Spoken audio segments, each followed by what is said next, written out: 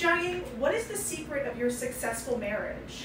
Well, I'm actually a very traditional Chinese woman. It is in my culture, the woman should always let the man talk, let the man make decisions.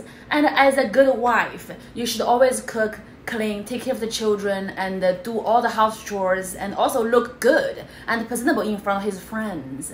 And whenever his friends come over, I make sure everybody's happy. I never argue with my husband whatsoever, because the man, he runs the house. He makes decisions, okay? Of course, I cook, I clean, I massage him, and I'm very good in bed. It's just you have to be amazing in the kitchen, even better in bed.